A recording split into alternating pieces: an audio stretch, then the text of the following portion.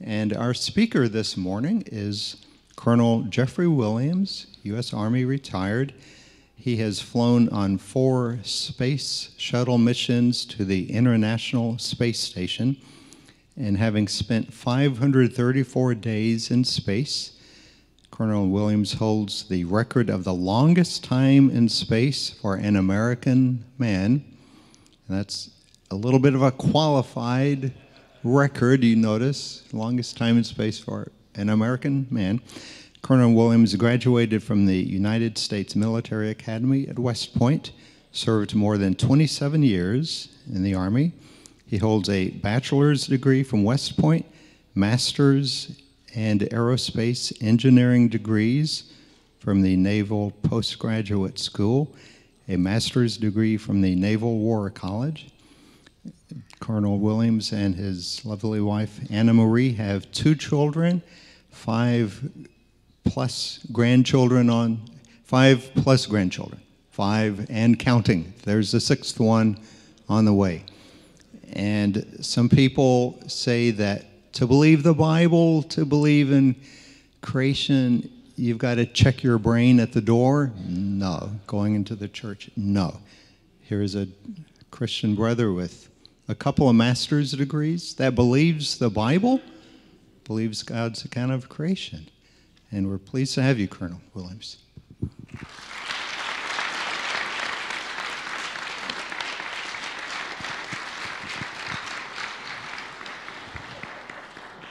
Thank you, Mark, for the introduction. I think it was about a year and a half ago, right, that we started talking about the possibility of coming, and it's been a little challenge to get it on the schedule, but it's great to be with you this morning.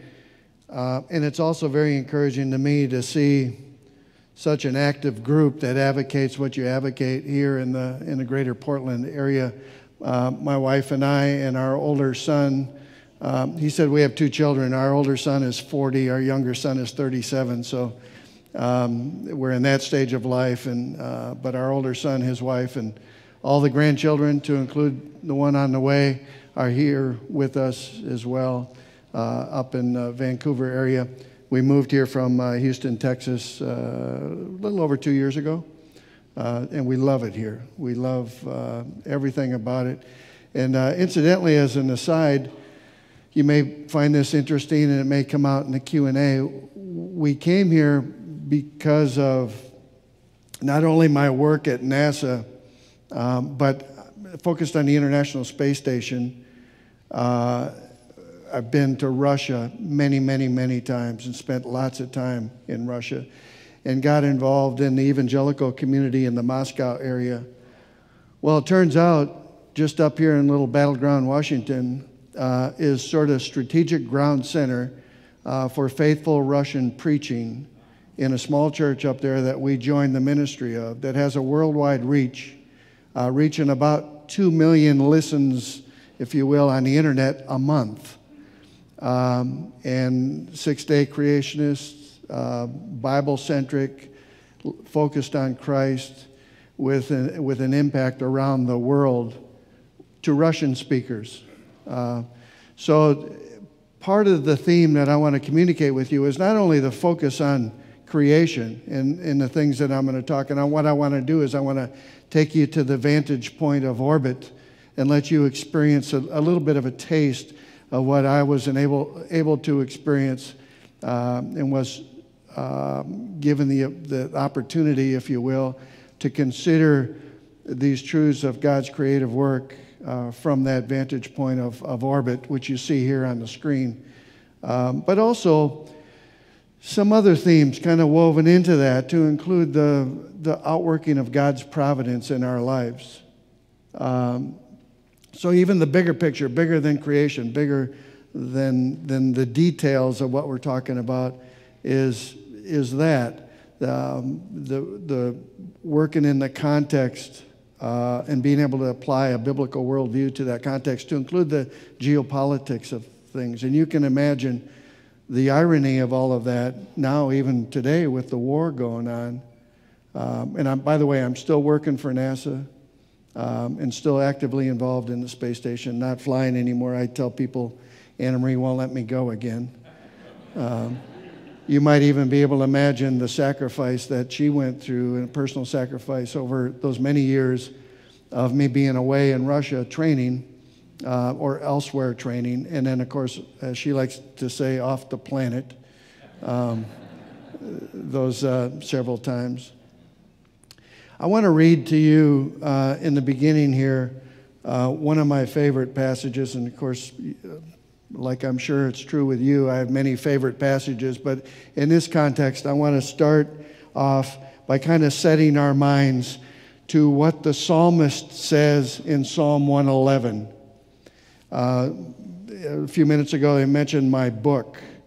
On the back cover of the book is Psalm 111. There's a reason for that, and after this talk, I think you'll understand why. It's a fairly short psalm, but I love it, and I'll talk about it more through the talk. I'll touch on it. But the psalmist writes, "Praise the Lord. I will give thanks to the Lord with my whole heart, in the company of the upright, in the congregation. Great are the works of the Lord, studied by all who delight in them. Full of splendor and majesty is his work, and his righteousness endures forever. He has caused his wondrous works to be remembered. The Lord is gracious and merciful. He provides food for those who fear him. He remembers his covenant forever. He has shown his people the power of his works, in giving them the inheritance of the nations. The works of his hands are faithful and just. All his precepts are trustworthy. They are established forever and ever, to be performed with faithfulness and uprightness. He sent redemption to his people. He has commanded his covenant forever. Holy and awesome is his name. The fear of the Lord is the beginning of wisdom. All those who practice it have a good understanding. His praise endures forever." I want to go back and give a central focus on verse 2. We'll touch on the rest of the psalm through the talk, but verse 2 specifically, and you'll understand why as we go through this talk.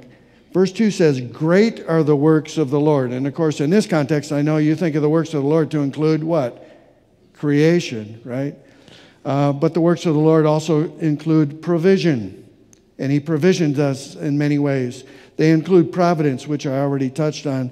And we can only understand all of those works of the Lord through the lens of his work of redemption in Christ, who I know this crowd knows is also the creator of all things and who sustains his creation. Verse 2, "Great are the works of the Lord, studied by all who delight in them." And I know this crowd can relate to that as well. There's specifically two words, studied and delight. Notice that it's not a command for us to study his works. It's not a command for us to delight in his works. It's in the indicative case. It's a statement of facts. Those who are of the Lord study his works. And you do that. And oh, by the way, they're believers who study the works of the Lord. That's what we do in life. That's how we get to know the worker. But also the word delight. It's not commanding us again to delight in the works. It's saying we are not only believers, but we are believers delighting in his works. So we need to keep that in mind. It's a great reminder. They are studied works, and we are delighting believers. And that's what I want to do today is maybe take you to this vantage point from a unique perspective. And I understand we'll take a break in the middle of the talk, so we'll finish the talk after the break, and then there'll be opportunity for Q&A. This vantage point, by the way, if you look at the picture, we're 250 miles up is all. So we're relatively close. It's an amazing vantage point to study the earth specifically. But just to orient you, this crowd, you might recognize this as what? The Columbia River. I'm hearing the mumbling out there. This is the Columbia River. I took this series of pictures very rapidly, flying over the Pacific Ocean as we approached the west coast specifically the coast here in Oregon. I was able to snap off these pictures in my last flight, which was in 2016. And then I merged all these pictures together. So that's why it's that jagged shape that you see. But you can very easily see the mouth of the Columbia, of course, where Astoria is, just on the south side of the river, and then up the winding area to see Vancouver, and at least part of Portland up there in the valley in which we sit right now. And just to zoom in on the Vancouver-Portland area, that's what it looks like. So I was actually already working with the church up in Battleground during this flight, so I took this and sent it to them, and then took a picture directly overhead of the church and on a Sunday morning, and sent it on email to the pastor during the first service. And I said, it's good to see everybody assembled to worship the Lord. And he got the email, and between services, he was able to then download it and show it to the second service, which was a lot of fun. Now, so I've introduced the themes that you are all very familiar with, the themes that you would expect from one of the speakers that you invite to one of these forums. Now I want to introduce something else, and then we're going to ask the questions, how can these two things exist side by side? And it's the things might say, the things that normally go on in the world around us. This is the space shuttle. Unfortunately, they're all in museums or on display now. We're not flying it anymore. But it was the primary means, and its primary purpose way back in the 1970s was to put up an International Space Station. Anybody here see a shuttle launch during the years it flew? In person, I don't see a hand. It's a little dark for me out there, but I don't see a hand. It was an amazing event to go witness. The closest you could get was 3 miles away. It produced on liftoff 7.5 million pounds of thrust from 2 solid rocket boosters and 3 main engines. And it was lifting 4 million pounds of weight off the launch pad. So tremendous power. And even though you were 3 miles away at the closest to watch this thing, once the sound hit you, first you saw the smoke, you saw this, you saw the fire, you saw the smoke, and then 15 seconds or so later when the sound hit you, it just shook your whole body. Your chest just vibrated from the roar of the liftoff. And if we can turn the audio up, you can get a little bit of an experience of that. And maybe the audio is not going to work today. When that thing lifted off, you knew something significant just happened in your life, right? Something that you've been preparing for, you've been thinking about, and whatnot. Unfortunately, we don't have the audio, but you get the idea. After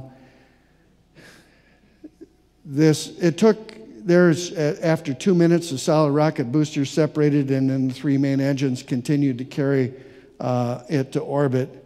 We were a crew of 7 and carrying about 40,000 pounds in the payload bay. And in less than 9 minutes, you got to orbit. So in 9 minutes, you were seeing this going off the East Coast from Florida, heading toward Newfoundland, and then across the Atlantic Ocean to Europe. And in that less than 9 minutes, you were going 17,500 miles an hour. That's orbital velocity. That's around the Earth every 90 minutes. So 16 times a day, you orbited the Earth. And I'll come back to that a little bit later. The primary purpose of the space shuttle was to put up the International Space Station. And my 4 flights spanned the building, the construction of the International Space Station. First one was in 2000 when it was just 2 modules. It was very small. And then in 2006, I went back for a 6-month stay. We were halfway through building it. I was on a crew of 2. I had my Russian crewmate, Pavel Vinogradov, and me. We were all by ourselves. We had arrived on a Soyuz spacecraft launching from Kazakhstan. The space shuttle was grounded at the time. It was shortly after the Columbia accident when we lost that crew in the Columbia over Texas and Louisiana. You might remember it broke up on entry due to a failure in the thermal control system. So we had suspended the assembly of the space station. So basically we were there keeping the station alive for that 2.5 years or so of recovering from the shuttle tragedy and getting it flying it again. And we did. During our stay, Pavel and I, 3 months into our stay, we started flying the space shuttle, so we received the first shuttle flight, first successful shuttle flight after that, where the problems were worked out. And then at the end of our stay, we resumed assembly with the addition of another truss segment. Each of the segments of the space station were about 40 feet long and say 12 feet in diameter, to give you an idea. And it was basically like a Lego set or an erector set, piece by piece, starting in 1998 and finishing up in 2011. We put it up piece by piece. So halfway through in 2006, I was there, and then I went back in 2009 in the fall through the spring of 10 for another 6-month stay. During that time, we finished it, and it looked in 2010 much like what you see in the picture here. In the picture, the space station, if you could lay it on the ground, it's bigger than a football field. So just to give you an idea of scope, of measure. If you could weigh it, if you could put it on a scale and weigh it, it's just shy of 1 million pounds. Inside the habitable volume, the pressurized part, which is up the center of this picture, the modules that you see going up the center part longitudinally from our viewpoint, it's the volume of a 5,000 square foot house. We have a crew of 7 on board right now. So in 2010, we finished the assembly, and then I went back for the final time in 2016. It's in full operational mode. We're rotating crews 4 times a year, part of the crew 4 times a year, on either a Russian Soyuz or now a SpaceX Dragon vehicle. And in that time, I was there with the crew size not only of 2, but 3 and 5 and 6. So as we grew the crew size over that time. So that kind of gives you the scope of my experience on the space station.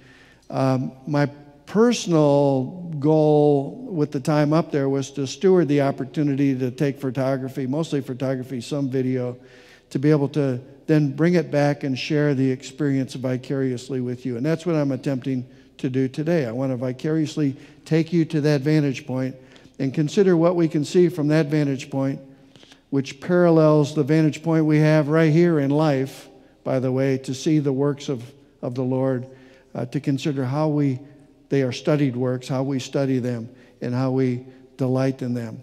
I said we travel around the earth in 90 minutes. If you can imagine the sphere of the earth and the equator, we're inclined at the equator 53.6 degrees, 51.6 degrees. What that means is we cross the equator, go up to 51.6 north latitude, come back, cross the equator, go down to 51.6 degrees south latitude, cross the equator again. And in one orbit, the Earth is rotated. It's once every 24 hours, right? So it has moved. So we're crossing the equator about 1,500 miles to the west of the previous crossing. So if you imagine that, imagine the globe, imagine what we see, then we see the entire Earth over time in different lighting conditions, day and night, over the weeks and months that you're on board, except for the North and South Pole. So again, it's an incredible vantage point. Again, we're about 250 miles up. Just to give you a perspective out the window, here's a nighttime view out the window. You can see the Earth on the bottom there, with mostly cloud covered and blurred, and you see the lights on the surface of the Earth. Those are city lights. And it's blurred because this is obviously a time exposure to get the stars to show up. The yellow or gold arc there is the lower part of the atmosphere. And it has a glow to it that is largely due to the sun on the other side of the Earth shining through it. And then, of course, the amazing star field. And all the structure that you see there are components of the space station. By the way, the wings on the side that you saw in that previous picture, you can see some of the dark wings pointing down and over the Earth. Those are solar arrays that we use to capture the sun's energy, produce electricity to charge batteries, so the batteries can be discharged when we're on the night side of the Earth, and charge the batteries when we're illuminated by the sun to power all of the equipment on board. So daytime, illuminated by the sun, this is the vantage point out the window. This is what you see with the naked eye. And I include a couple of pictures in this presentation of spacewalks, primarily for the kids that are here, because everybody finds it very interesting to do this. And I would call it the highlight of the entire experience from a personal point of view. It's the hardest thing we do, both physically and mentally. It's difficult to work in a pressurized suit, and you're outside for 6.5 or 7 hours. So it's a long day. It takes about 6 hours just to get in the suit, get down to the lower pressure and 100% oxygen after having washed the nitrogen out of your bloodstream, preparing the tools, doing all the checks to make sure the suit is safe. And then when you finally go outside, out the door through the airlock, and there's 2 of you, you're outside for 6.5, 7 hours. But it's an amazing, it's the highlight of the entire experience. Imagine being outside, hanging on to the space station, and looking at the entire globe of the Earth. And I knew I didn't need to do it in this crowd, but sometimes in my talks I will answer 2 questions at the front end of the talk, because I know there can be out there. The first one is, the answer to the first question I'll give is, yes, we did land on the moon. And the answer to the second question that I'll often offer at the beginning of a talk is, no, the Earth is not flat. I'm pretty confident I don't have that case in this crowd. But I mean, to hang on to the space station like you see here and look down and not only see the work that NASA and the partners, the international partners, have done to design this thing and put it up, and all its capability, which is still going. By the way, we've had over 22 years of human presence in space, continuous, over 22 years, and a lot of the public doesn't know that. But now you're hanging on to this thing, considering all of that, but then looking down at the globe of the Earth, traveling around it multiple times in a spacewalk. I like showing this picture to young people too. We were doing selfies before the word was invented. And what you see here is the visor on the helmet, of course, is covered with a gold plating to protect us from the sun's harmful rays, like sunglasses, I guess you could say, but it's very reflective. So right there in the center of the picture, you see the objective lens of a Nikon camera wrapped in a thermal blanket, a white thermal blanket, pointed directly at the face, and then this amazing reflection. Because of the convex shape of the visor, you get this distortion. But you see the U.S. flag there on the shoulder. You see the structure of the space station, and you see the globe of the Earth in the background. So again, just another perspective of this amazing adventure flying from this vantage point. One of the things that you immediately think of, not unlike some of the scenery around here in our area, with the mountains and whatnot, is you think, wow, beautiful, right? Awe and wonder. It invokes awe and wonder. All of that is, I'm pretty confident you know, points to the Creator. It points to the ultimate source of beauty. He defines beauty. What we see in creation is reflected beauty in His creation. And this is an example of that. These are looking at an oblique angle of the edge of the Earth. And in the upper part of the screen, you see the atmosphere. In the lower part, of course, you see the reflections of the sun off the water. This is an ocean somewhere. I forget exactly where it is. But then the different layers of clouds. And we think symmetry. We think beauty. We think harmony. We think delight. We think awe and wonder. All of that reminds us of 2 things. It reminds us of the Creator and His qualities and His attributes. But it also reminds us, and we often don't think about this, of what it means to bear His image. We are assembled today. We care about these things. We find it interesting. We have the curiosity because we bear the image of God. And oh, by the way, the ability to go to this vantage point and to do all those things that I rehearsed in my history is a reflection of the ability that God gave the creatures that bear His image. And I'll talk a little bit more in a little bit. It also is dependent upon the provisioning of His creative work. And when we think of provision, we think of mining ore out of the ground, but it's so much more than that.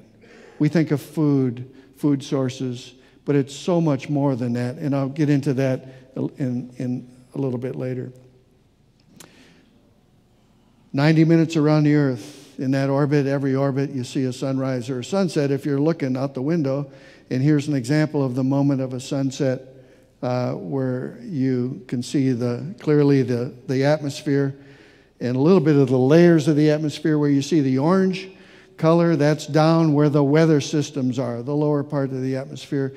And where you see the blues and yellows and whites is above the weather system. Here's a close-up of just after a sunset where you can see the layers of the atmosphere a little bit more succinctly. And again, we think awe and wonder, we think beauty, we think harmony. It's pleasing to us. It's pleasing to our sight in the same way that good music is pleasing to the ear.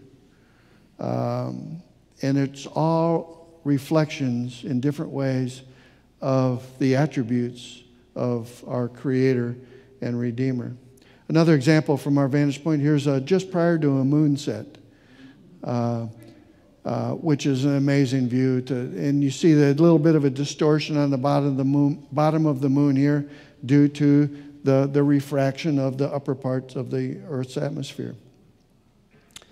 Here's an example of some of the fascinating, unique things you can see from our vantage point. These are called noctilucent clouds. And I said earlier that we don't go over the North or South Pole, but we do see at an oblique angle up near the poles. And this picture was taken in the summer of 2016, looking over the North Pole. We're on the dark side of the Earth, but because it's summertime, it's lit at the North Pole all the time. This is the atmosphere over the North Pole. So the sun is behind the Earth from our vantage point, but the atmosphere is illuminated from behind. These noctilucent clouds are not fully understood. They're higher. They're about 80 kilometers and up in altitude. So they're much higher than any aircraft fly.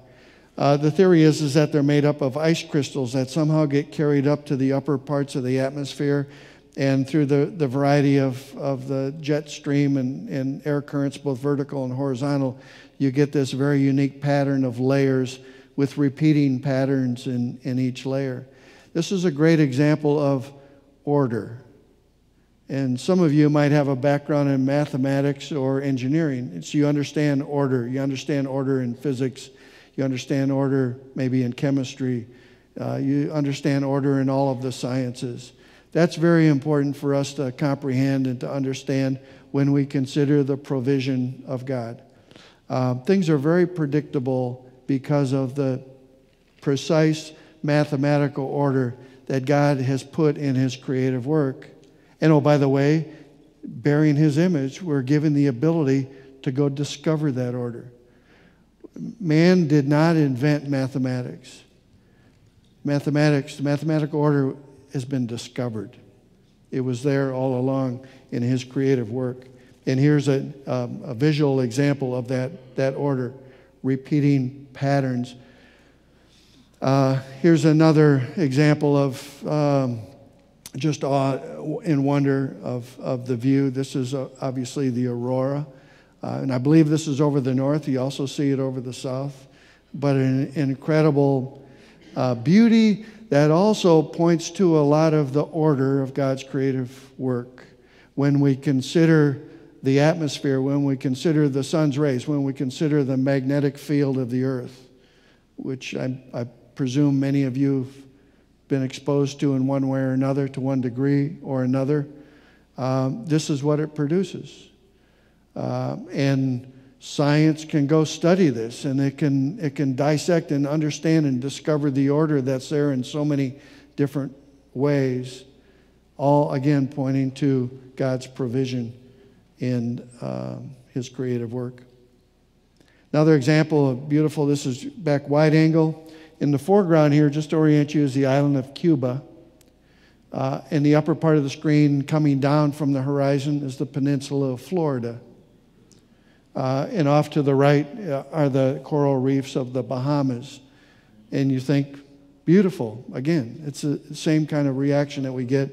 And coral reefs became one of the subjects that I tried to get a collection of around the world. This is a closer view of the Bahamas, which from our vantage point are the most beautiful coral reefs in the world. And the most vivid, beautiful coral reef, here's a close-up of right here. Again, I took multiple shots and then stitched them together to get this overlap. But just incredible beauty, incredible order of its own, symmetry, pleasing to the eye, and color and harmony.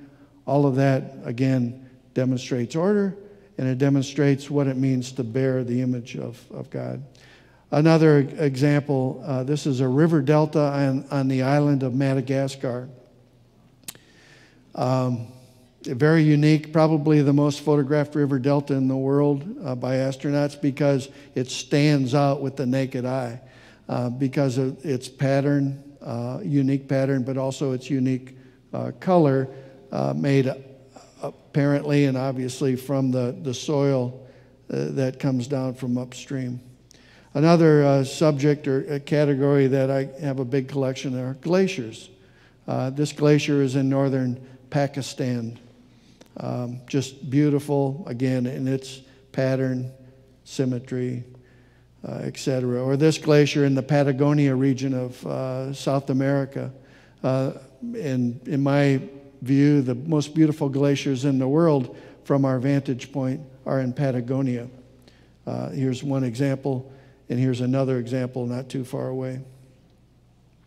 Another category of subject, I guess, would be sand dunes, which I took from all over the world as well. This one is in the Sahara Desert. Again, I use these as a demonstration of the mathematical ordering of God's provision work. By the way, going back to the rocket launch, we got the space station orbiting the Earth, as I said, 51.6 degrees inclination to the equator. So it's in an inertial orbit. The Earth is rotating under it once a day. The launch pad that you're going to launch a rocket from is passing under the orbit twice a day, really, right? But once a day going to the northeast. So how do you enter the orbit? Well, you have to launch at the right time. You have to launch when the launch pad is passing underneath the orbit. And then you have to point it in a certain direction. You have to get out of the atmosphere, and then you go parallel to the Earth's surface to basically enter into that orbit, but you enter into the orbit below the space station so that then you can go faster around the Earth and the space station to catch up to it. But then you have to elevate the orbit to get up to once you catch up to the space station, to stay there, to not fly past it. And in the early days, we would take about, figure 2 days, a little less, 46 hours or so, from launch to docking. And you did some adjustments in the orbit along the way to catch up, but then to increase your altitude, to actually rendezvous with the space station. And we're both going 17,500 miles an hour, roughly, with some, and then we get into proximity of the space station, and we need to capture its exact orbit so we don't go back down or past it or whatever. And then we finally get where we're just, say, 100, 200 meters away apart, flying in parallel, flying in formation. And then we slowly approach the docking port at 0.1 feet per second, plus or minus an inch. How can we do that? We only can do that because of the order, the provision of order that God put in His creative work. The mathematical order and our ability to discover that mathematical order, come up with the theories of orbital mechanics, come up with the mathematical equations, do the calculations, put the right fuel on board, fire it off at just the right time, and then do all of those adjustments to orbit to do all that. I believe, I've come to the conclusion that the precision in God's creative work is infinitely precise. Infinitely precise. When we look at things, a lot of times we see chaos, we see noise, but inside of that, I believe there's infinite precision. You can go all the way down to the atomic level and think of protons, neutrons, electrons, which we don't really see like we would normally see bigger objects, but we understand them, and it's a demonstration of order. And my contention is that God's precision is infinite, infinitely precise. We're only limited by our ability to measure it. And if you look at the history of technology, the history of civilization, the history of development, our technological progress, if you want to call it that, which can be used largely for good, but also can be used for evil, we know that, is dependent upon our ability to measure the precision that's present in God's ordered work, given the ability that He's given us. And one great illustration in history that you can use to demonstrate that is the measurement of time. We don't even know what time is, really. But you can go back to leaving the coast of a continent in a ship where the continent became out of view. To know where you were in longitude required that you kept time. That was really hard to do in a ship that moved around a lot until just prior to the age of discovery, right? When clocks were invented that could keep time on a ship, and you could use that to navigate your longitude. And shortly after that, North America was discovered. And you can go all the way down to present day, where most of us have one of these in our pocket. And this only works because all of the GPS satellites and all of the whole network around the world now is synchronized precisely with time. So that's the current end of that spectrum of measurement. The precision of time's always been there. It's never not been there. But what has changed is our ability to measure it. I'll come back to this example here in a minute, but I better keep moving or we'll be here all day. Another example of sand dunes. This is in Mongolia, and those are lakes between the dunes. And I understand it's one of those popular in a very narrow sense because all of us don't typically travel to places like this. But it's a tourist attraction to go to these places and see the dunes. This is my favorite one of sand dunes to show that mathematical order, because notice the geometric design here. You see orthogonal lines. You see repeating patterns in large scale and small scale. So it looks like somebody made this, right? But this is just from prevailing winds, sand blown around over I don't know how much period of time. I don't know if this changes over a short period of time or not. But it clearly shows the mathematical order in God's creation, which again is a significant part of His provisioning of His creation and His sustaining of His creation as well, which I'll get to in a minute. Some other varieties of what we can see from our vantage point. You might recognize this. Many of you have been there, I'm sure. The Grand Canyon. This is what it looks like from point of view on the south end of Arizona, I think, looking a little bit at an oblique angle to the north. Or closer to home here, Mount St. Helens, which I took many, many pictures of. Or speaking of volcanoes, I got to pause and tell this story because my wife is here and I'll hear about it if I don't tell the story. This is an example of God's provision in life. in the providential care day by day. And I want to tell the story because we all receive the providential care of God day by day. We just need to see it. We need to acknowledge it. We need to grow in our acknowledgement of it and grow in our gratitude for it. So here we are in this picture. It's in May of 2006. I'm 6 weeks into my first 6-month stay, which at the time I thought was going to be my last 6-month stay. Pavel and I were on board, the two of us. The mission was going fine, but 6 weeks had been a long time, so I was missing Anna Marie. I knew she was missing me. So I was just having one of those days, just kind of down a little bit. And because the 6 months, the end wasn't in sight, right? It was over the horizon. And we talked every day while I was up there. I could call, and I typically called when I knew she was awake in the morning because we were 6 hours ahead on Greenwich Mean Time. Either I knew she was awake somehow or I thought she should be awake and I would call and wake her up. But I went back late morning to have a bag of tea with Pavel, and you can't have a cup of tea. You have to have everything in a bag through a straw, and weightlessness, of course. So, and it was our habit. We'd get together. He was working on the Russian part. I was working on the U.S. part. We'd get together, chat a little bit, take a break. And I got done with that, and I started floating back to my end of the station.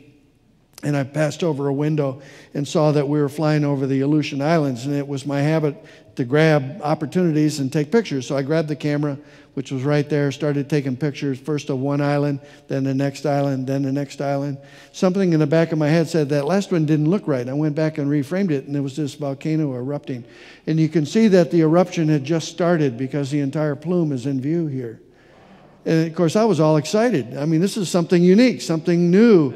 And I was able to snap off 2 or 3 pictures before it went out of view. And then I floated up quickly to the other end of the station, called Houston, and they could hear the excitement of my voice. Hey, I just discovered a newly erupting volcano. I thought you'd like to know. I took some pictures. They're in the downlink folder, so come and get them. And after our conversation, I went back to work and my assigned work. But I knew 90 minutes later we were going to pass over it again. So I was in the window, had set my alarm. 90 minutes later, here's the volcano. Not a puff coming out of it, just fresh lava flowing down the sides. In the meantime, in that 90 minutes, there was another astronaut that was a Capcom in mission control by the name of Steve Bowen. He'd gotten on the internet and found the Alaskan Volcano Observatory. He called them up, said, hey, this is Steve Bowen calling from mission control at NASA down in Houston. We just got a report from the space station that one of your volcanoes is erupting. We thought you'd like to know. And the scientist on the other end of the phone, he told me later, he said, I could tell she was not buying this story. Certainly this was a prank call. He tried to convince her that, no, this is on the up and up. Well, during that 90 minutes in orbit, he got to me her name and phone number, so I called her up. And in those days, you had a delay in the transmission from the space station, so it was a very unique call. I said, hey, this is Jeff Williams on the space station. I heard you got the report. Have you got my pictures of your volcano yet? No. And she didn't know how to reply, and still I could tell with the tone of her voice. She wasn't challenging me, but I could tell she wasn't completely buying into this. Anyway, we had a lot of fun with it afterwards, and I was able to interact with them after the flight. But the point was that the volcano was done. To this day, this was in 2006, to this day, I'm the only person I know of that saw that particular eruption. It had to be very short, obviously. In terms of God's provision, Anna Marie had been praying for me that day that the Lord would bring something into my day that would lift me out of my slump. Never did we think it would be a volcano eruption.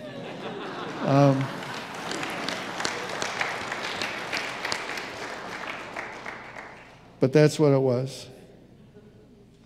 We all have a duty to look for that, right? The Lord brings things into our life each and every day to sustain us, to encourage us, things that we should be marveling at, things that we should be thankful for. Nothing happens by chance, not even creation, right? Nothing happens by chance. And we need to grow in our gratitude for that. Another example of his provision, obviously, food sources, agriculture. This yellow is rapeseed, from which is made canola oil. This is in Eastern Europe. I've found over the years from this vantage point that this is a growing industry, because this was a new crop, at least to me, in that part of the world. Before that, I had seen it in Canada, but not in Europe. Or closer to home here, these are logging operations just up north of the Columbia River, not too far from Mount St. Helens. I presume they're square miles. It looks like a checkerboard laid over the mountain areas around us. Talked about mines earlier. Lots of examples of that, of God's provision that come in mines. This is a fish farm near Alexandria, Egypt, in the Nile River Delta. This shows up very uniquely in that I caught it just as the sun glint was passing over these fish farms. And after the flight, I did some research and found out they grow mostly tilapia here for the European market. Another example of God's provision and man's ability to extract from that provision, these are salt ponds or evaporation ponds of some sort in western China, so visible from our vantage point. You might recognize this as the Nile River Delta, which, of course, if as we consider our themes today, it's a great example to see history of civilization, right? And also related to biblical history. If we do a close-up here in the area, right there in the center of the picture are the pyramids. And you can see the contrast between the desert next to the Cairo region, which is very irrigated. But those are the pyramids. We see an example of ancient history here that's very obvious to us, very visible. You can go visit this place. At the other end of the spectrum, in terms of history of humanity, modern day, this is New York City, maybe the center of the financial world, if you will, the world center for lots of things in terms of commerce and finances and whatnot. And if you consider it from our vantage point, the provisioning of God's work and his creative work and his work of provision in some of the areas that I've given illustrations to, and then our ability to extract from that provision, this would be one result of that in our modern day. Why is this important? It's important to have a Christian biblical worldview of all things, right? Our faith is not separated from what we would call secular parts of the world. We need to grow in this, not only in our convictions that Genesis 1 through 11 is true, but to take all of the Bible, to include Genesis 1 and 11, and apply it to an understanding that gives us a biblical worldview of all things, to include, in this case, economics and world commerce and whatnot. We can only understand all of these things through the lens of Scripture as one redeemed, given the gift of faith, whose eyes are open through the redemptive work of Jesus Christ and the gift of grace by the power of the Spirit and the Word of God, the special revelation of the Word of God. And that's what we see in this vantage point. So every day we would pass over this part of the earth, of course, and you can understand why it has significant meaning. Here in this view, you can see the entire life of Christ geographically, right? Even at childhood going to Egypt to flee the threat of murder. And then, so right here in the center, you see the Dead Sea, you can see the Jordan River Valley, and the Sea of Galilee. I think I want to come back to that, and I'm going to come back and try to tie all these things together, but I was instructed in our program, this is about the time to take a break. So if you want to talk about the schedule for the break, and then I'm going to come back and I want to try to get more biblical in the themes and tie this together and then transition to Q&A. Does that sound good, Mark? Yes, This is amazing. It is a blessing this morning. Thank you.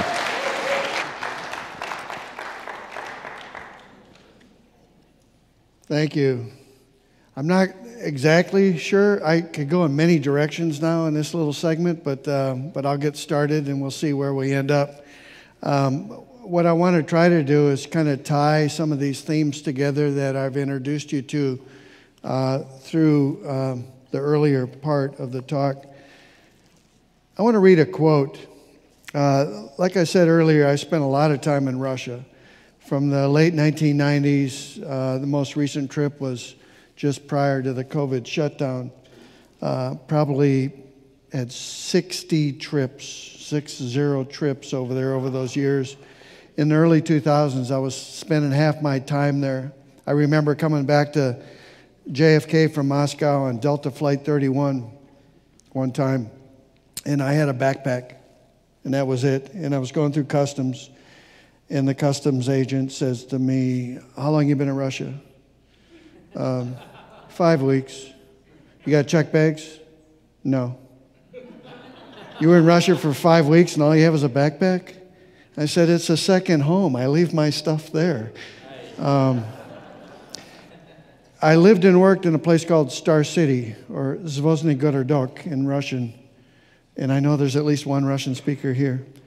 It's named after Yuri Gagarin, who was the first man in space. And on weekends, I would often go into Moscow just to roam around. And you can imagine the irony of being an active duty Army officer, Army colonel, running around Moscow free with a camera. I would often take a big camera and just go exploring and taking pictures and doing all of that. Well, I would often take the regional train into Moscow, which was a adventure in itself. In those days, there were gangs on the trains, and you had to really be careful. I never would be on a train in the dark by myself, always with a group. For that reason, we had some assaults over the years that from our team, but I would take this train in, and the platform outside of Star City is called the Tsiolkovsky platform, and it was named after a guy by the name of Konstantin Tsiolkovsky. And I found this quote from him. He's considered the father of the Russian space program, Soviet space program. He wrote, "From the rocket, we shall see the huge sphere of the planet Earth, like phases of the moon. We shall see how the sphere rotates and how within a few hours it shows all its sides successively. And we shall observe various points on the surface of the earth for several minutes and from different sides very closely. This picture is so majestic, attractive, and infinitely varied that I wish with all my soul that you and I could see it." Well, I just gave you a glimpse of that, what he hoped for. He wrote that in 1911. 1911. Barron, now I don't have any evidence to suggest that he was a believer, but he certainly gives evidence of bearing the image of the Creator, right, with some of the attributes that I've introduced you to in the earlier part of the talk. He was a physicist. So he knew the order. He had discovered the mathematical order. He knew theoretically what could be done. He knew theoretically that you could develop a rocket, which hadn't been developed yet, and you could launch it, and you could launch it in a way and at a speed, and he theorized how you could get the power, the propulsion to do so, and then get in orbit around the Earth and experience all of the things that many of us have experienced, in which you experienced vicariously through this talk. I mean, that is amazing to me, and it's an illustration of what I'm talking about. We've been given an amazing ability as co-regents of God to care for His creation. Now, one of the themes I want to touch on now was in Psalm 111. Great are the works of the Lord, studied by all who delight in them. That speaks directly to that. It speaks to scientific endeavor. When you say, well, it was a believer that wrote that, and I would agree with you. That's a believer's perspective. Did you know, you're familiar with the history of the age of science, what we call the age of science?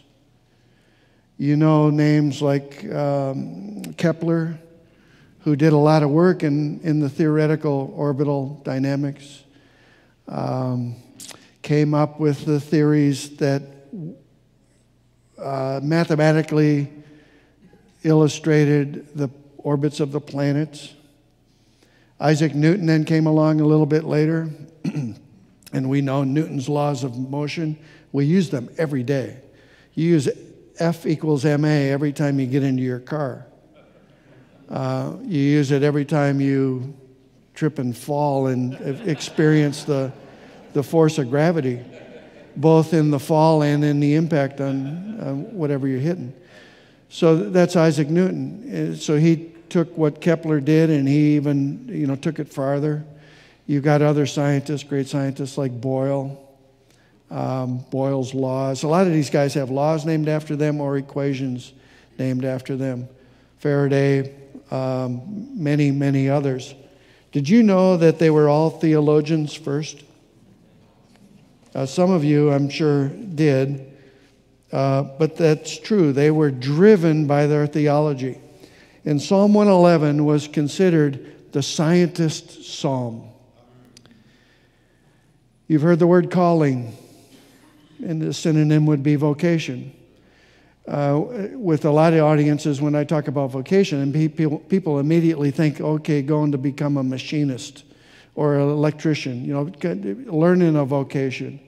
And certainly that's a meaning of the word. But vocation has a broader meaning. It means calling. It's from the Latin, as I recall, and calling. As believers, we see all of life as a calling. We should. I alluded to it earlier. We don't separate the sacred from the secular. All of life is sacred for a believer. I've talked about worldview and different aspects of worldview. Not only in the doctrine of creation, but in all doctrines of the Bible, but also everything else in the world, to include the stewardship of the planet or whatnot, if you go back to the dominion mandate of Genesis 1. We all have callings in life. I loved what Luther expanded on, and others have expanded on in the concept of calling. He talked about the calling of the milkmaid, right? Even the milkmaid drawing milk for daily provision to feed the family. Whatever work we do is part of our calling. We should see it that way. If we're called to be a plumber, electrician, an astronaut, a doctor, we should see it as serving the Lord in that calling. If we're called to be a husband or a wife, we should see it as a calling. If we're a child who have parents, to serve our parents and fulfill the obligations of a child is we're reminded of in the Ten Commandments. We should see it as a calling. We should have a growing understanding of callings in life. I like to think of them as different offices of life, with duties and obligations inherent in that office. And we all, in that sense, bear offices in life, multiple offices. That's how we should approach things every day. Well, these scientists in the age of science certainly did that. They saw that they were gifted, they had developed interests, they had developed abilities in math and science, and they understood that God in His creative work not only created, but He provisioned His creation, and He sustains His creation with His ongoing power. And in that provision is the opportunity to develop, to discover the order, to discover the provisioning, and then develop it. Before I go back to the age of science, I just remembered I want to go to Job chapter 28. Job chapter 28, considered the oldest book of the Bible, right? So we don't know exactly when it was written, but we think it was written even before Moses wrote the Pentateuch. Job 28 is an amazing chapter. It's sort of an interlude in this book that we would consider, first and foremost, a book about suffering and the questions that surround suffering. And that is a major theme. We know the story of Job. But I think there's a bigger theme in Job. The bigger theme of Job is God himself. That he is incomprehensible. That he is completely beyond. That's the definition of infinite, right? We are finite. He is completely beyond us. Completely beyond our understanding. He is sovereign over all things. He is infinite in all his ways. He is holy, we are not.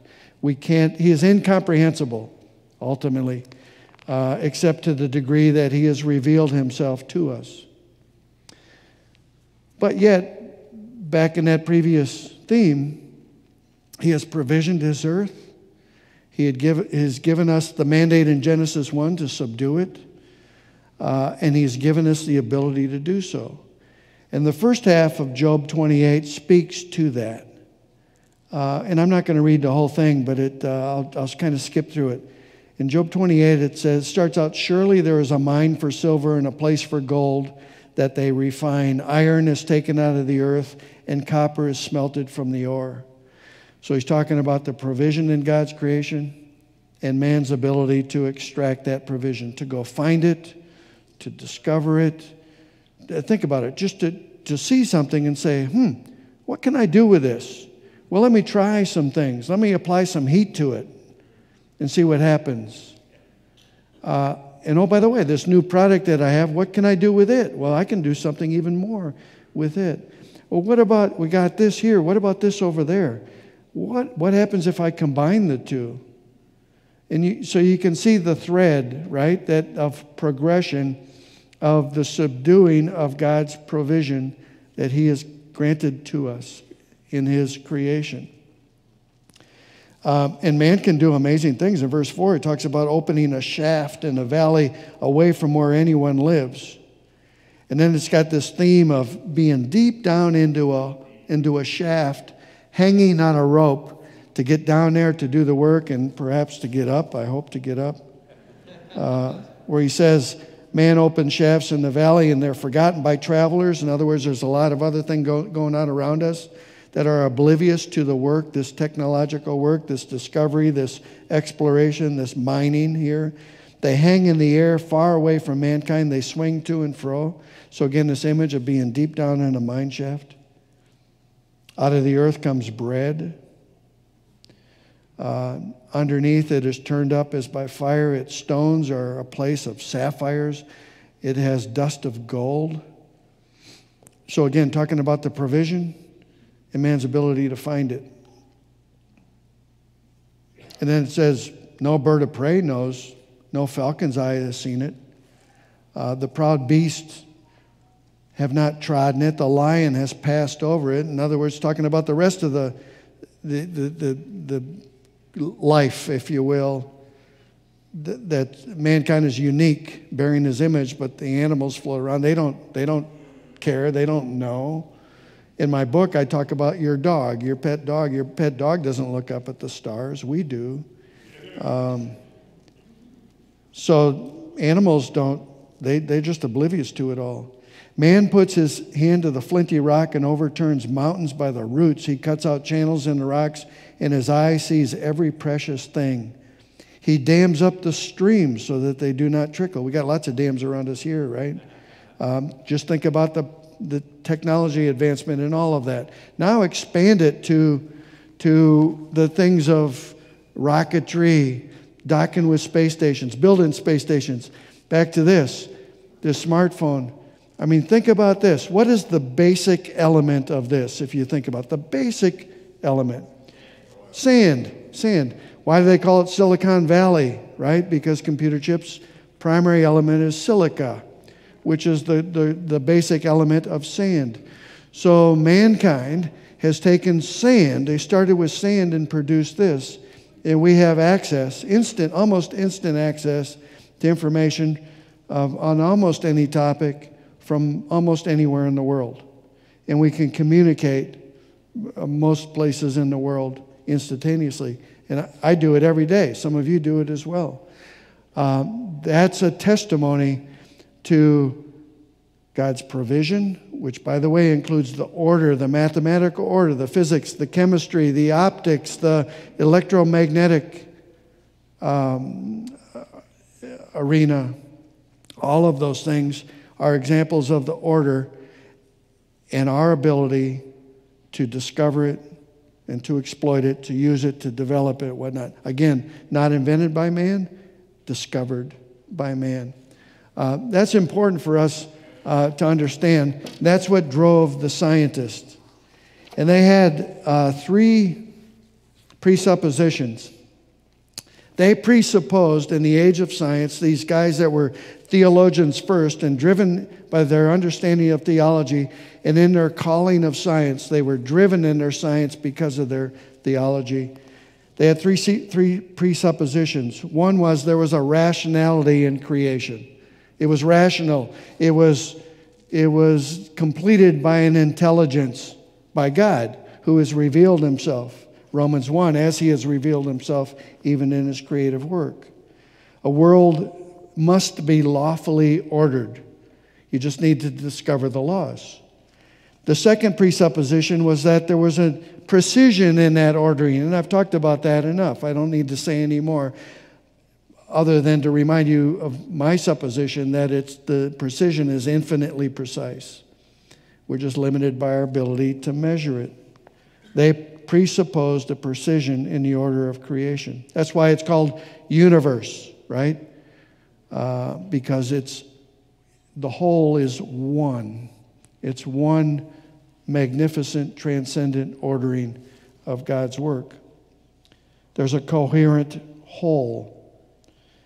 Matter, energy, space, and time is considered precisely ordered. The third presupposition, and this one's a little bit harder to understand, but you can call it this, the contingency of nature. In other words, we can't look at nature and the laws don't jump out at us. They're not written on the surface of nature. They're not intrinsic to nature, is another way to say that. But they're imposed by God. And reason only, just looking at nature and observing it, was insufficient to understand the orderly logic of the universe, to the laws of nature. They had to be discovered, and that discovery required observation, experimentation, trial and error, measurement. Nature does not have its own inherent rationality, but it is intelligible through discovery because it reflects God's rationality. In science, the effort of science was a way to understand that order. That was the path. So that was their understanding. Before I run out of time, I want to touch on one other question that comes up. But before I do, I want to give this illustration. There's a Maxwell. Anybody of you that have science background, you heard of Maxwell's equations, right? Electromagnetics and primarily. James Clerk Maxwell, he was one of those in the age of science. He believed these presuppositions that I just reviewed. At age 40, he was elected to a professorship at Cambridge. He designed and supervised the construction of what was called the Cavendish Laboratory. And carved in the heavy wooden doors in the entrance of this new laboratory was Psalm 111, verse 2. Written in Latin, "Great are the works of the Lord, studied by all who delight in them." That illustration really kind of focused me years ago to spend some time on Psalm 111 to understand not only the psalm, but its place in history on this topic. He was a man of deep Christian faith. He was even an elder in his church for a time. After his death, a written prayer was found among his papers. And this is what was written.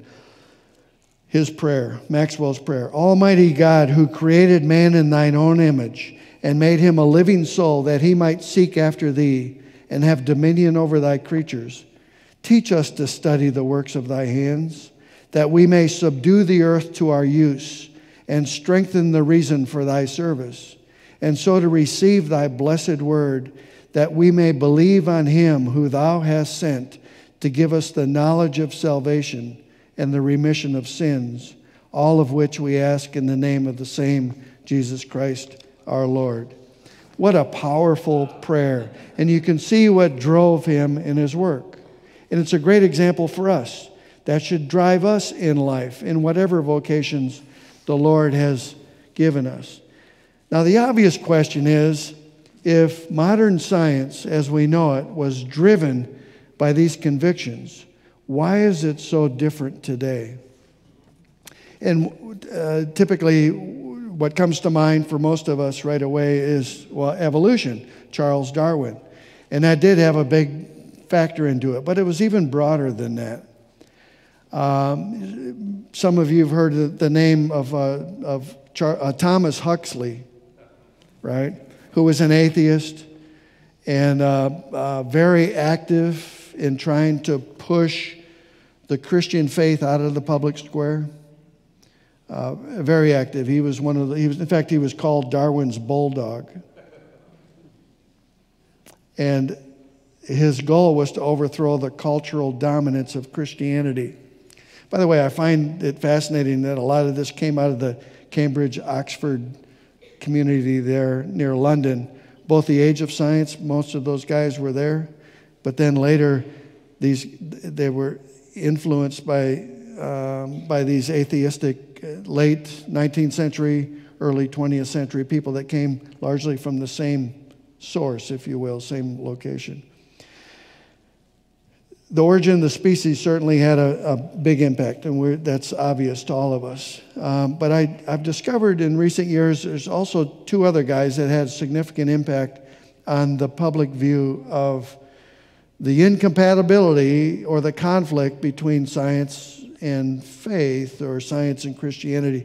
There's a guy by the name of John William Draper, and he wrote a book. It was published in 1874 with the title, A History of the Conflict Between Religion and Science. And it did pretty well in the public eye. It presented the history of science as a narrative for all time, as a conflict between the progressive power of science, and we hear that word progressive associated with progress in science, and listen to these words, regressive and repressive power of religion. Have you ever heard that as a critique of the Christian faith? That was Draper. He had another guy who was quite a bit different in personality and background, but had kind of the same agenda. His name was Andrew Dixon White. And you can look these up. Just search for the conflict thesis, and actually Wikipedia has a pretty good introductory article on the topic, the conflict thesis. Andrew Dixon White was the founding president of Cornell University. And Cornell was declared in its founding to be an asylum for science, where truth shall be sought for truth's sake, not stretched or cut exactly to fit revealed religion. So it was, you could say, maybe argue, it was one of the early atheistic universities in our country. We think of the other universities that were started by the church, you know, the Harvard, Yale, and others, and then quickly abandoned the faith. But this one was founded with that agenda. White published a book, and it was a much bigger book, and it was published a little bit later, 1896. It was called A History of the Warfare of Science with Theology and Christendom. In it, he juxtaposed the light of historical truth, that was science, with that decaying mass of outworn thought which attaches the modern world to medieval conceptions of Christianity, a menace to the whole normal evolution of society. It was 800 pages long. So these two works by Draper and White were popularly received by a broad population. and they were works of history. And they chronicled the long-standing conflict between science and specifically the Christian faith. In the academic world of historians, specifically those historians that focused on science, they were quickly dismissed as fabricated history. It was made up.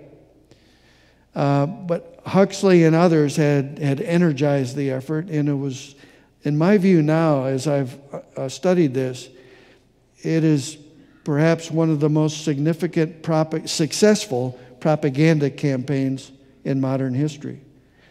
Because although the academic world dismissed it as fabricated and erroneous history, in the popular mind, it exists to this day. That there's a conflict, that religion is regressive, that science is progressive, that I mentioned the word medieval, that the medieval times were the Dark Ages, which is also a label that's fabricated. This needs to be more taught and transmitted, this little piece of history, that science exists as we know it because of the Christian faith, not in conflict to it. I definitely wanted to leave that with you. Back to Job 28, and let me see how am I doing on time here. I'm okay, I think. Back to Job 28. Again, the first half of the chapter focuses on the two things: God's provisioning of creation, which includes all of the things that we talked about. By the way, I am going to pause and inject something else here. Hebrews 1 talks about Christ as the creator who created all things and upholds his creation, right? The upholding of creation. And by the way, Colossians 1 also talks about the sustaining of his creation, that Christ created as the creator and the sustainer of all creation. That word specifically in Hebrews 1, upholds, has the idea of holding it up and moving forward toward a purpose, toward a goal, toward we would say, a culmination. The sustaining and the upholding of creation is something that we can't comprehend. But science suggests some ways that occurs. We would say theologically that we would cease to exist. The world, the universe, all of creation would cease to exist apart from God's active, ongoing, sustaining power, right? If we understand those verses, that's what we would conclude. It's not that he just created it, wound it up like a clock, like a deist would say, and then let it go about its business. He is actively sustaining, upholding his creation. And Hebrews 1 suggests it's for an ultimate purpose, the culmination of all things. Science has four forces. The two of them are very well known, I think, to you. Two of them may be lesser known. That science observes, and again, it's contingent. So science has discovered it through observation, through experimentation, through trial and error. One of them is very obvious: gravity. And Einstein and others have done a lot of work on gravity. We can describe it mathematically. It has a significant impact not only in our life practically, but that's why the moon rotates around the earth. That's why the earth rotates around the sun. That's why the space station rotates in a predictable way around the earth. Nobody really understands gravity. Nobody can explain it. Another force, fundamental force of nature, is electromagnetic force. We see it. It's very obvious to it. It's used all the time practically in every electric motor and other places. Your compass pointing to north. Electromagnetic forces are well understood. They can be described mathematically. They can be applied because of the precision there. But nobody really understands where they come from, what the source is. There's two other forces that are less known. They're at the atomic level. Think at the micro level. They're called the strong force and the weak force. And I haven't done all the research to be able to fully explain what they are or to define them, but they are fundamental forces. I mean, think about the basic element of an atom as we know it.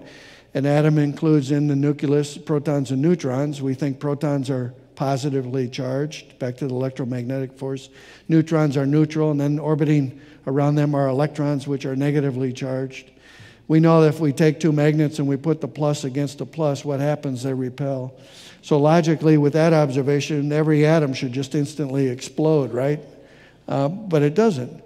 But that's related, if I recall correctly, to the strong force, one of those four fundamental forces. Those forces, again, nobody understands them. But they're there. They're easily observed. They're easily measured. I think that's science testimony to what the Scripture describes as the upholding and the sustaining of God's creation. Now back to Job 28, and then we'll maybe go to Q&A, unless I think of something else I want to say. Job 28, I talked about provisioning, our amazing ability given by God that applies to everybody in different degrees, obviously. But then in verse 12 of Job 28, there's that but, which always should get our attention. And it says, but where shall wisdom be found? And where is the place of understanding? And it reminds us to other familiar verses. The fear of the Lord is the beginning of wisdom. The fear of the Lord is the beginning of understanding. The fear of the Lord is the beginning of knowledge. We know that from Proverbs and Psalm 111, which I read in the beginning. And it talks about wisdom existing, but it's not like gold. It's not like glass. It can't be bought. We know it's there, but it can't be found. And again, I'm not going to read the whole thing. Verse 23, it says, God understands the way to it. He knows its place, that is wisdom. For he looks to the ends of the earth and sees everything under the heavens. And he gave to the wind its weight and apportioned the waters by measure. When he made a decree for the rain and a way for the lightning of thunder, when he saw it and declared it, he established it and searched it out. And he said to man, behold, the fear of the Lord, that is wisdom. And to turn away from evil is understanding. And I don't have time to go through all of it, but just to give you the suggestion for homework, the thread of wisdom in Scripture, where would you go? Well, you might go to Proverbs 8, right, where it talks about personified wisdom. And it talks directly about God's creation, work of creation. There I was beside him like a workman, right? And many would say that's at least an allusion to Christ, is at the side of the Father in the work of creation. So we would stop in Proverbs 8, and we would stop in many more places. We would stop maybe in John 1 and examine the whole concept of the Logos. In the Greek mind, the Logos was the rationality behind all existence. We can tell when we look around, there's an intelligence there, right? That's what John was referring to, using that word to the Greek audience, Logos, because Logos was that impersonal rationality that explained everything. Although it was out of reach, it was impersonal. And he's saying, no, it's in reach. It's revealed in the person of Jesus Christ in John 1. You could go to Paul's writings, 1 Corinthians, where he talks about the wisdom of God. And that in Christ, he is our wisdom. And it's foolishness to fallen man. Right? So he juxtaposes wisdom and foolishness there. That our wisdom is foolishness to man, and the wisdom of the world is true foolishness. Or you could go to Colossians 2, where it also attributes Christ as the fulfillment of wisdom. So, although we're given an amazing ability to extract from the provision, both material and energy, mathematical, chemical, all of that, there's one critical thing that's out of our reach, and it must be granted to us by grace. And that is wisdom, which starts with the fear of the Lord. Which, if you consider it in that context, the fear of the Lord is equivalent, it's synonymous to faith. Faith specifically in the one who reveals the Father to us, who is the Son of God, who is Jesus Christ. That is a profound understanding in the context of what we've all been talking about. He is the wisdom. He is the wisdom. He comes, and we all are in different places in our theological, in our sanctification, in our growing to understand who Christ is. And that is ultimately our endeavor in life, right? To know Him, to get to know Him. The fear of the Lord is the beginning of wisdom.